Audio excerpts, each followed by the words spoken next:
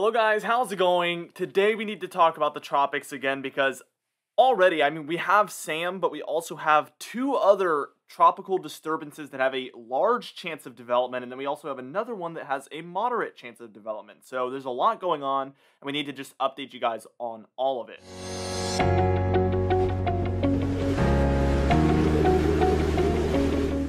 Anyways, for today's comment of the day, I want to know, outside of Sam, which one of these disturbances do you think has the best chance of developing into something, a hurricane, or possibly even our next major hurricane? Let me know in the comments down below what your opinion is, and I'll be picking one of those for tomorrow's video. Also, be sure to smash that like button, leave a comment down below, and subscribe for more weather-related content. Let's get straight into this video, and first things first, we're just taking a look straight at that 5-day graphical tropical weather outlook where we can see everything that is going on. You see Hurricane Sam, you see an orange disturbance there to the east of Bermuda. That's a non-threat for the East Coast, or pretty much any land at this point outside of maybe Atlantic Canada. Obviously, on that current trajectory, you can't roll them out, but it does look likely that this one will kind of just stay over water. Sam, thankfully, has trended east on the models. We'll talk about that a little bit later on, but the threat for the East Coast has gone down. The threat for Bermuda has gone up. Also, again, Atlantic Canada cannot be ruled out with this one either. We'll talk about that as well later on. Also, and then we have our two red disturbances down there, which have a high chance of development. So we're getting a very, very active period here in the tropics. Obviously, very concerning. Let's just walk through these one by one so we can see the actual percentages. This orange one, we have a 50% chance of development here in this orange one.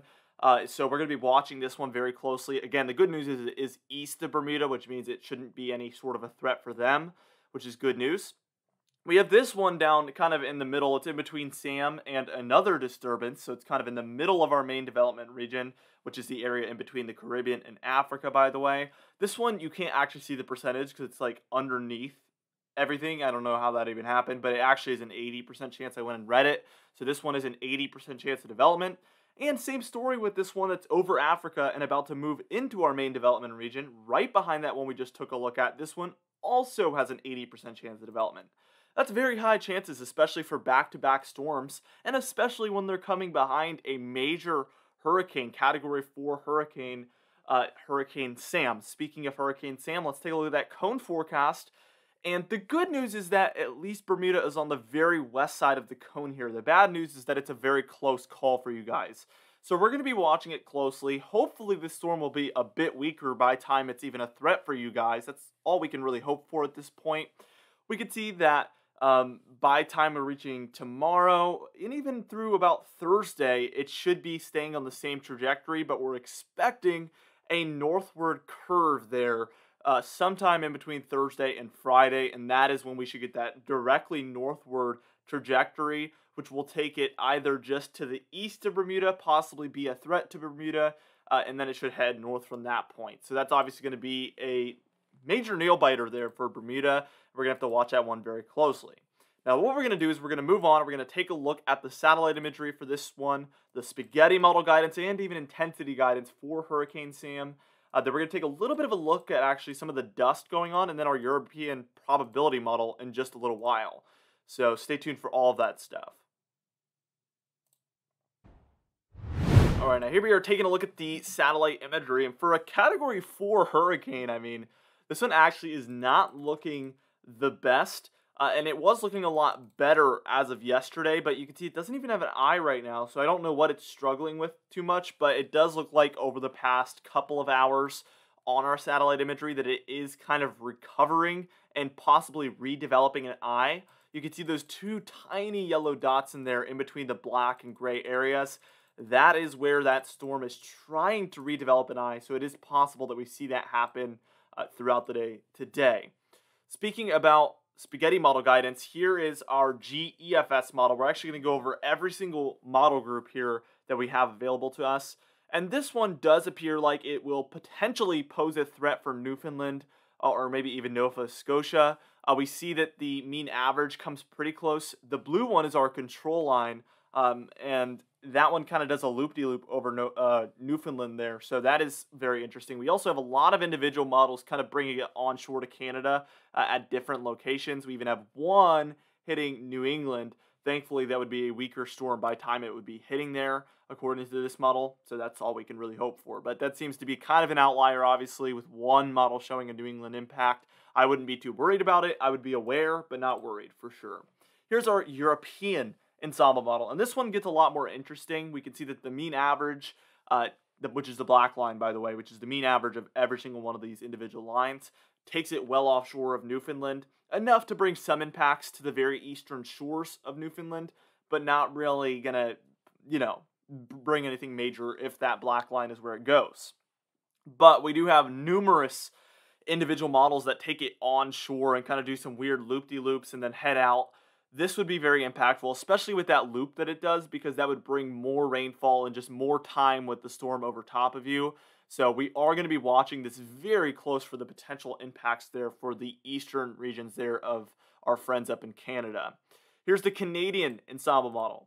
And as you can see, this one is kind of the same story, except the mean average on this one actually does take it onshore of Newfoundland. You can see this one is a little bit more all over the place, and that is very, very normal for this model to do, but it does have many impacts for Canada there, and then many that are still out to sea as well. So that's all we can hope for. Individual models here real quickly, and as you can see, we do have a few of these going onshore to Canada, but we also have a few going kind of out to sea, but it's kind of worrisome to see kind of a trajectory there, a big grouping of models heading directly for that east coast of Newfoundland. We're going to have to watch that very closely. All right, now what we're going to do is we're going to move on and we're going to take a look at the intensity guidance. Then we're going to take a little bit of a look at the dust so we can see what we can expect for the next week or so in the tropics. And then we're going to take a look at the European probability model to see what all of these tropical cyclones will likely do.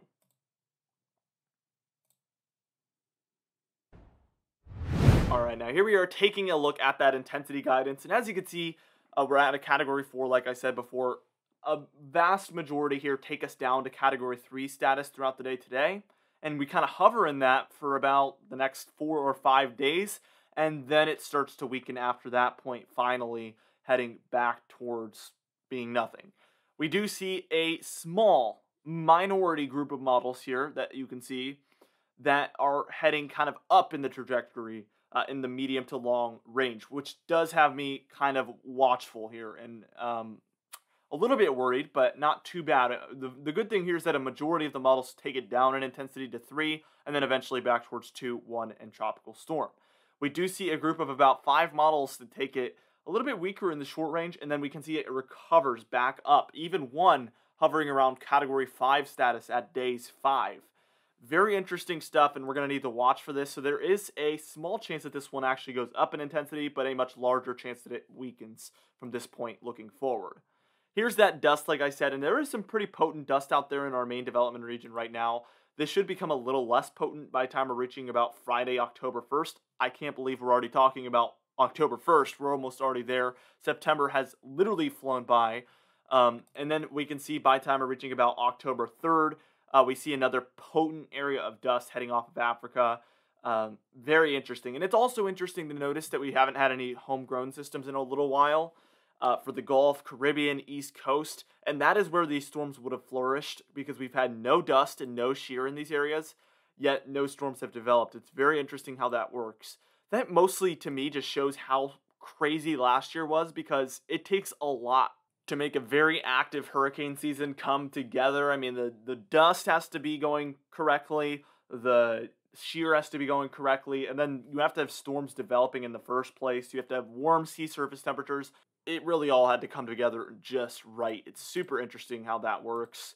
Now, for today's confidence tab, we're at a 4 out of 6 today. A lot of these are obviously undeveloped. We see Sam, and there is some uncertainties there. So we're at about mid-range on the confidence tab.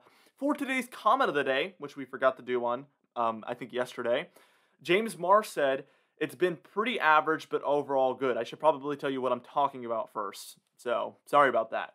I asked you guys how September has gone so far, and that's what James Marr said. I don't know why I did that so backwards right there, but whatever. For today's patron highlight of the day, I want to thank you all for supporting the channel, but especially our platinum patrons, John Benbenix, James Wade, Dovey Nagel, Little the Pan, and Donna Carnes, alongside our diamond patrons, Bill Roberts, Marcus Connolly, Noah Harley, Michael Codalessa, Catbite, Charles Stinnett, Cindy Klein, Mark J, Luke Flego, Gary, John Calisi, Dwight Phelan, and Stephen Crenenthal. If you'd like to be part of this very awesome Patreon end screen of the day, you can do so by joining our very amazing Patreon page in the description and in the pinned comments down below. I would also like to thank our channel members, Hair Farms 1, Catbite, Steven Fan, and Jeremy Cox as well. Anyway guys, thank you so much for watching this video. Be sure to smash that like button, leave a comment down below, and subscribe for more weather-related content. I will see you guys in the next video.